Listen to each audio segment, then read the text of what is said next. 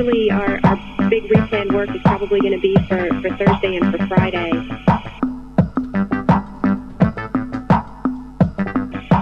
Pretty few and far between.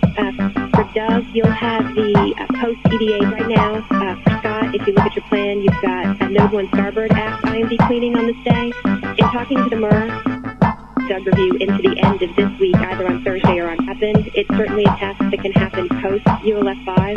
So we're going to go ahead and take that off the plan for now and try to use some of that time to work in this 2 hours of Doug review. The other thing that might impact is right now we've managed to work into the plan 2 additional hours of handover between Doug and Scott. This is probably going to come out of this week, and what we're going to do is we're going to move it into SSC-15, and just be advised your party is running a little late, so we'll probably go on time or slightly late. Evening DPC on that day. It'll be about 2 hours before you go to bed. It's U.S. crew only.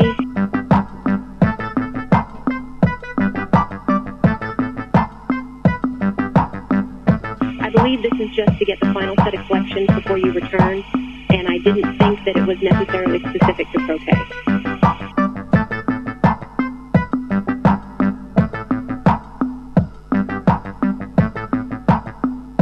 We'll get you updated words as quickly as we can.